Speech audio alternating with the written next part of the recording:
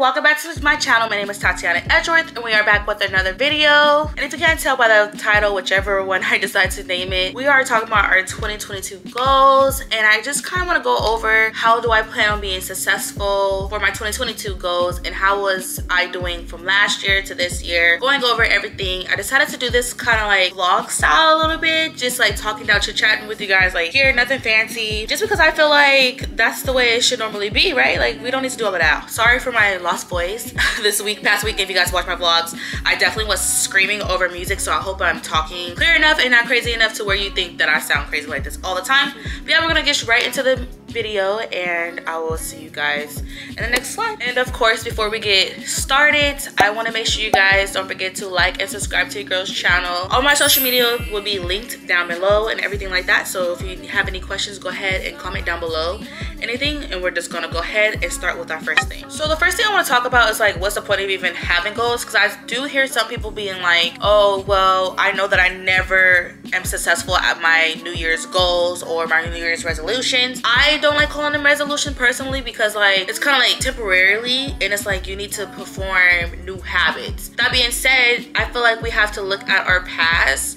and then look at, okay, what were we successful at, what can we get better at, and make it little steps. So I feel like it's important for you to set goals for yourself and figure out how can you accomplish them. Don't tell yourself that it's impossible and that you're not able to accomplish them, because you really are. So I actually found my list, and I'm gonna go ahead and put a screenshot maybe over here in this corner. This is more room over here. Yes, I still have my tree up in January. If you guys know me better, it probably will be up before February is over, but not really. But yeah, so we're gonna go ahead and talk about our 2021 goals and what I had set for myself. I have them on my phone. Again, there's a screenshot here if you guys want to check it out. I'm not like super detailed when it comes to just like, everything's electric for me. I know people like to write things out. If you're a writer, go ahead and write things out. I also did write a little stuff out on my journal. I can show you that as well, but everything ended up being on my phone, because I feel like we're always on our phones in our hand. If you want to think of something or come up with something and look at something, it's your phone. Like that's the best way to do it. You leave your planners at home, you can forget them, they could not be a part of your habit, but everybody keeps their phone on them because it's a necessity these days. For 2021, my first goal was to have an active lifestyle. 3 to 5 times a week is when I wanted to go to the gym. I say for about, according to my Apple Watch, I want to say that I did that for like a month and a half, maybe 2 months during the pandemic, where I completely were out of school, and then I wasn't working during the time, but I was in the process of like between out of school and like moving to Houston. I was being completely committed to the gym, and I started to see my weight like fluctuate. If you guys don't know, like I'm on like this weight loss journey. I've been on it for a long time, but I honestly did not take it as serious as I should have. But yeah, so my weight will fluctuate like this between like a 5-pound range, and then it wasn't until I moved to Houston to where I'm actually heavier than when I was when I actually started being active. In by me working into an office compared to like me being active every single day, I went to like being in an office and coming here and driving an hour, driving back. Like I sat down a lot, my activity was very low, and my food was like the same, but my activity had decreased. So that caused me to actually gain weight. So that's something that I feel like was partially successful with, but it wasn't. Obviously we're talking about a whole year, so that will be a no, but it's okay because we're gonna add that on we're gonna add that on to the next year, which will be for 2022. The next thing was time management. If you guys didn't know, I've had a history of not working for companies anymore because of my time management skills, and I also had a learned habit from someone too that was very close to me. Not gonna put her business out there, but time management has always been like a bad thing for me. But honestly, ever since I moved here, my time management has been on fleek, okay? Because I'm telling you, not like when it comes to like meeting people for brunch or something like that, probably will be a little always a little bit behind, but like when it comes to actually being on time at work, which what was important to me,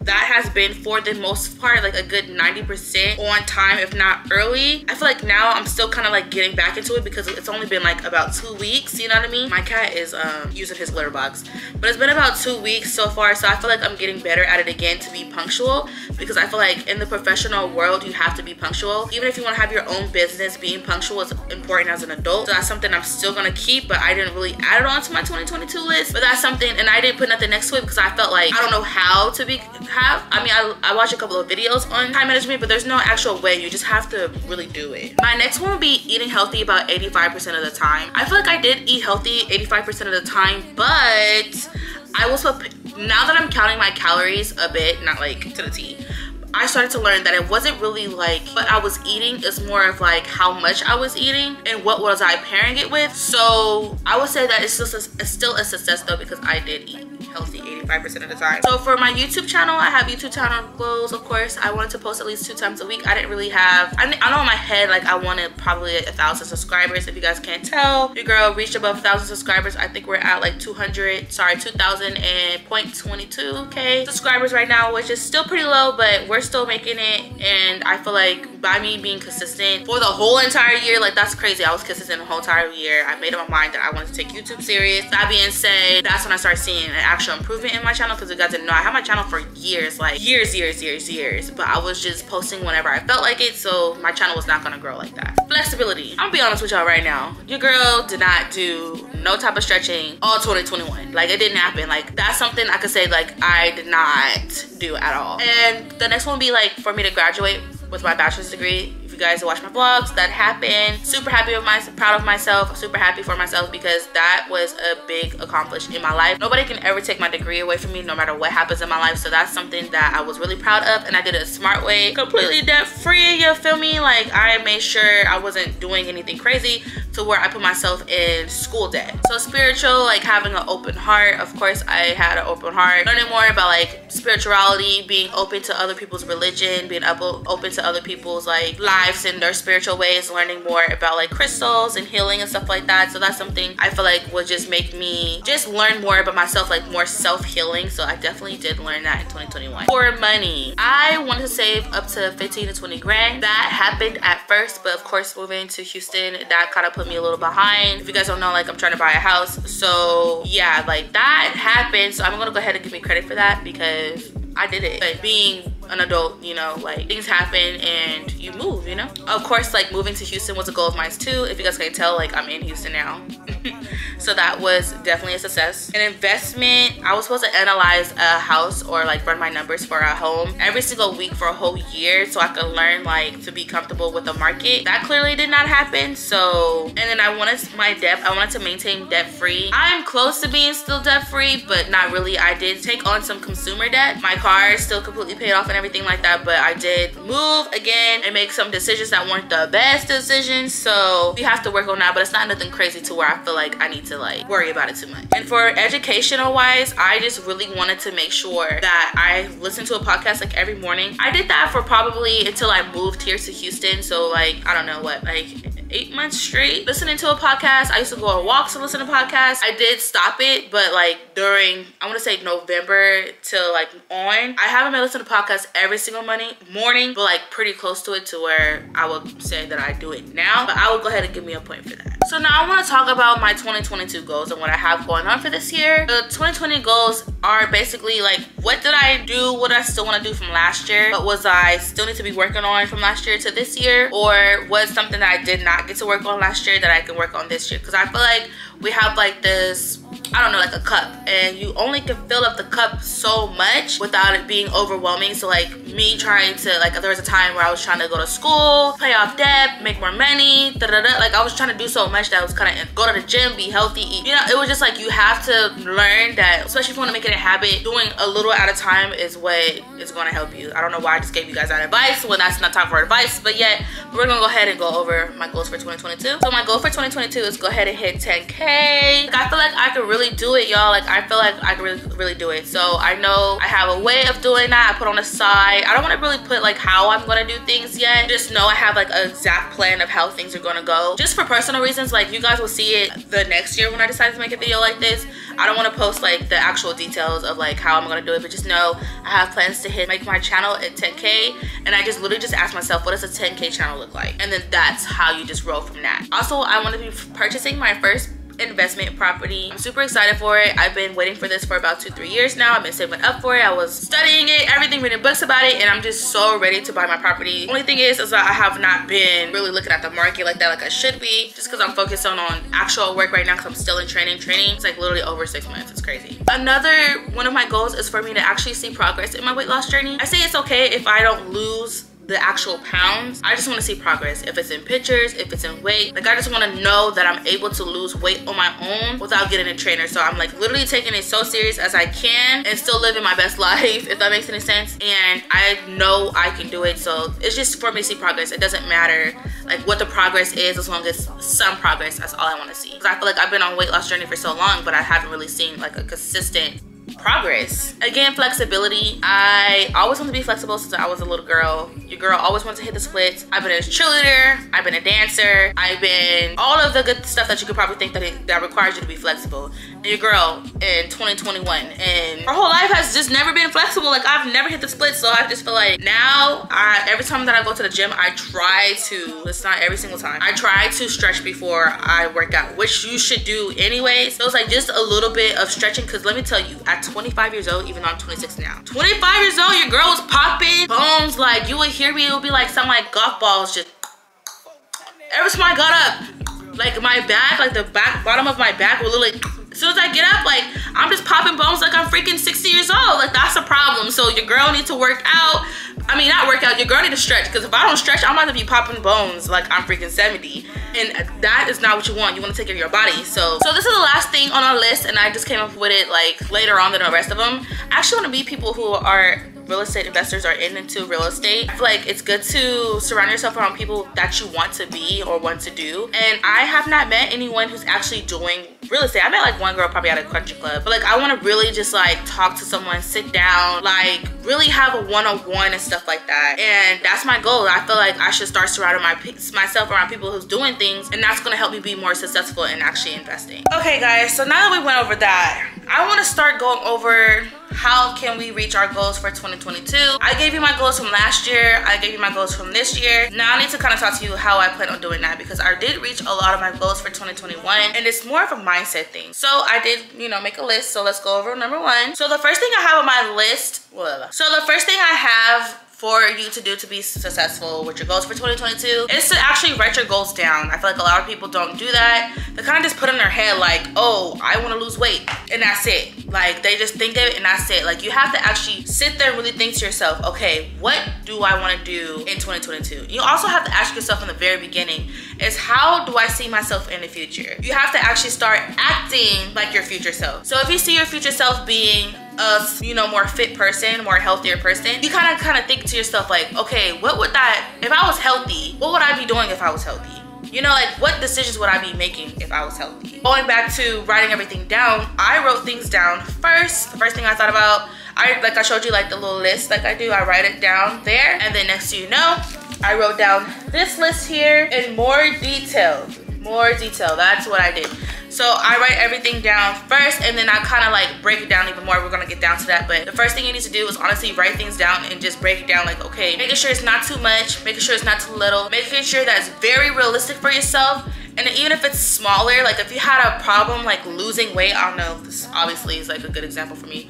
If you had a problem like losing weight this whole entire time, right? Why don't you just be like, okay, let's go smaller. How about let's just not drink soda anymore? Like you could go narrow it down like really small. So the second thing on the list, I want you to go ahead and think of your goal and ask yourself, how can I do blank? Whatever it is, right? So for me, like I asked myself when I was in debt and I didn't have a good job, I asked myself like, how can I pay off my credit? How can I make more income? How can I lose weight? How can I be more active? How can I be more healthy? So many questions you could just ask yourself. Like ask this question like how? I feel like a lot of people just think they can do stuff and don't really come up with like a how. Like you gotta really think to yourself, how can you become a millionaire? How can you become rich? Like there's so many things. Honestly, type it into YouTube. How can you do whatever? And a lot of the questions will be answered. Just ask yourself how. Once you find the answer to your how, you want to break things down to a daily basis.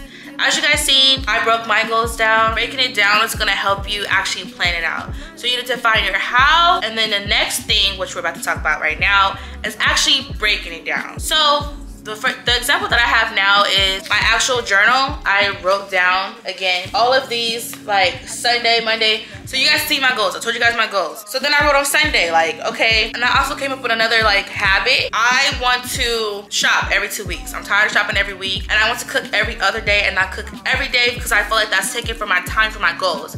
That was my how. My how was, how can I go to the gym every day and be consistent on YouTube when I have no to little time? So that being said, I said I need to create time. I can create time by shopping only twice a week. That gives me an extra day. And cooking every other day. That gives me extra time to like go to the gym and not feel overwhelmed like I have to cook every single day, you know? So then I put on my Sunday like, okay, only grocery shop like twice a month. Plan on Sunday I have to clean, plan workout meals, vlog posts. I have for example, a Wednesday, I wake up, work out for 1 hour, post content. Like I have everything basically written down there, right? But it gets even more detailed than that. Like I thought about my how, then I wrote it down like, oh, what my week will look like. Now I'm gonna show y'all what I did right after that. So what I did after that was actually, because like I said, I like to keep everything on my calendar. That was my first thing was to actually write it down, to see what it looks like, to see what my week looked like, see if it makes sense. Then after my first week, well, during my first week, I wrote everything down. This is what it looks like. I can also screenshot this too if you guys want to see it. Actually, I will just screenshot it so you guys can see what it looks like. I literally make a calendar, like put everything in my calendar, and I make them a task. I don't make them an event. I make a task that I need to do, and I set a time that it needs to be done. That way I know. So at 7:45, my reminder goes on like, you need to go to the gym. Now, do I go to the gym at 7:45? No. But we're working on it. It doesn't have to be perfect. It's just like, okay, cool, reminder. I need to go to the gym today. You know, like, or I need to be cooking today. So sometimes it may not work out. Sometimes I won't be able to do the laundry and what I'm supposed to. But it's about it being done and you actually visually seeing and being able to mark it. Like, I think Alyssa made a calendar thing where you can put up whatever you want on your written calendar. And every time you did something, you give yourself a certain color and like put a smiley face next to it. For me, that's like a good thing. But for me, I could literally say, Monday, I cooked dinner, right? So Monday, can you guys see that? Monday, I cooked dinner. So I can literally just click on it here, and it says cook dinner. And I could just put mark complete.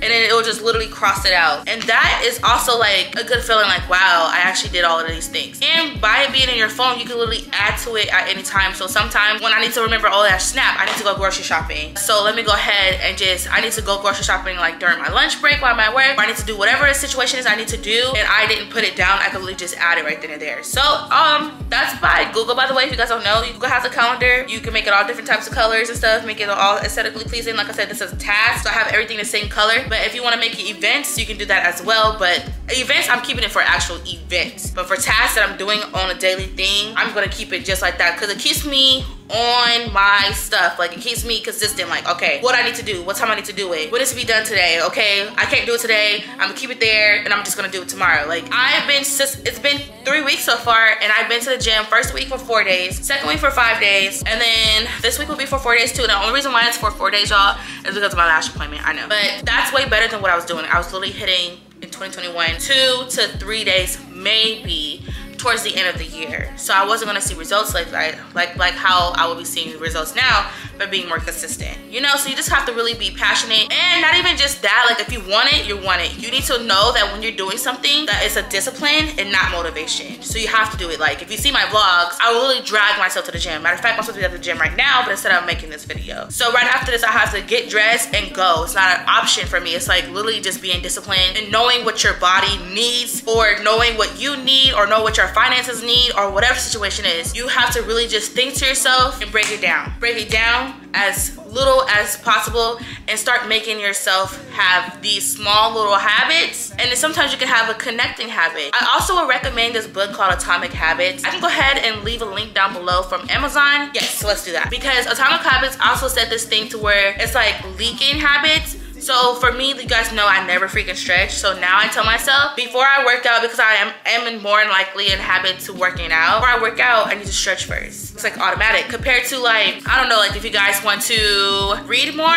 okay, cool. Before I brush my teeth, I need to read, you know, a page or two. Like, you have to do whatever that you already have as a habit and add that new habit in there. That's what's called a connecting habit, and that's gonna help you. Same thing with my cooking. Okay, cool, I'm cooking. Well, instead of me watching YouTube channels, let me listen to a podcast, or let me watch a video on, you know, like that's productive on YouTube, instead of watching a movie, you know, like, or while I'm watching a movie, let me do some sit-ups. Like, while I'm watching my show every week, let me budget my finances. Like, there's so many different things that we can do to stay on our stuff. It's just more of like, do you really want it? You have to ask yourself that, and you have to create habits. And that's the last thing I have to say. That's how I plan on being successful with my 2022 goals. I hope you guys like this video. And don't forget to like and subscribe to your girl's channel. My name is Tatiana Edgeworth. If you have any questions or any concerns or any comments, or how do you guys plan on even being successful with your goals in 2022? What are your goals for 2022? Go ahead and comment that down below. And again, I hope you guys liked this video, and I will see you guys next time. Bye, babes.